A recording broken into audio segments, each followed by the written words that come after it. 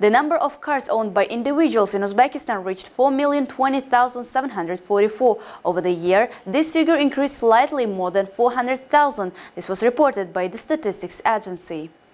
Of the total number of vehicles owned by population, 93% are passenger cars, 240,970 are trucks, 6,297 are buses, 9,102 are minibuses, and 5,383 are special vehicles. In 2023, more than 73,000 cars were imported to Uzbekistan, which is 2.4 times more than a year earlier, and imports of cars from China increased 5.2 times. The value of imports reached almost $1.8 billion. In addition, the program of strategy Uzbekistan 2030 for 2024 is planned to produce 100,000 electric and hybrid cars per year.